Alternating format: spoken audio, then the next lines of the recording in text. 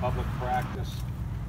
Seems like it went pretty quick, but I want to thank the fans for coming out. I really do think that when the fans are out here, it adds a lot to the practice, and you know, it's great. It just always appreciate seeing our fans. So last practice until next year, I guess, out here. But well, I'm really happy that obviously he's been cleared to participate. So that's a great thing. You know, anytime it's a medical deal, that's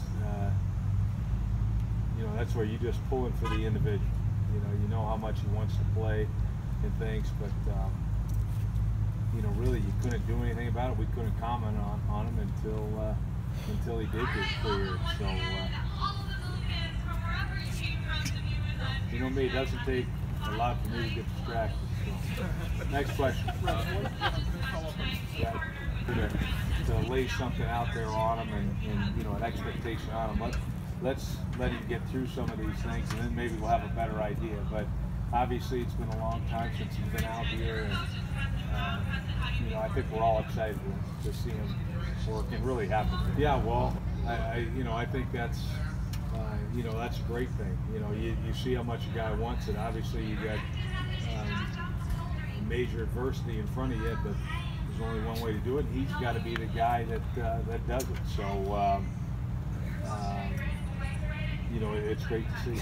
Well, first off, the five I feel good about, but really I think Quandro has been a guy that's really stepped up. I mean, he's done a tremendous job at left tackle for us, filling in for Cordy Glenn, and he's starting to play really well. And Groy is a guy that we're looking for that swing center guard type, and he's pretty, he's made a pretty good account of himself.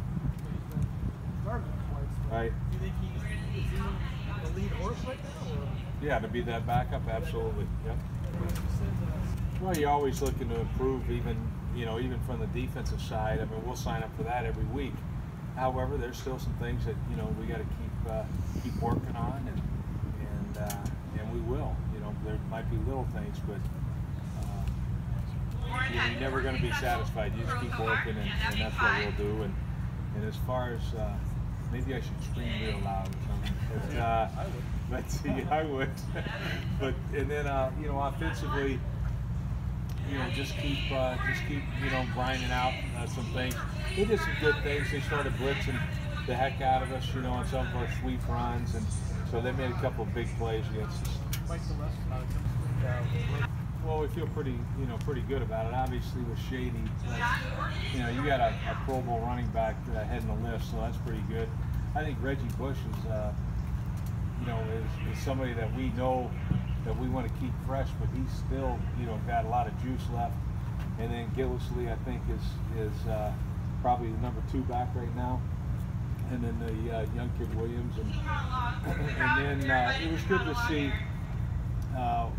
James Wilder have a bounce back game, and more of the fact that he had those dumb penalties the first game, but then he did a tremendous job really on special teams this past week. I talked to him a little bit that day, in the locker room. I talked to him a little bit.